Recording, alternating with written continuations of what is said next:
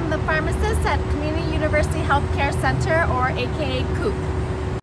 My favorite thing about being a preceptor at CUHCC is working with our residents and building relationships with our residents and students and learners.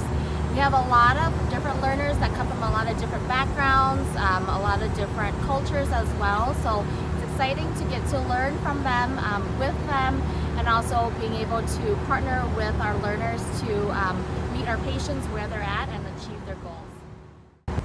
What's my favorite thing about CUHCC? It's our patients population. We have a lot of patients that come up from a lot of different diverse backgrounds.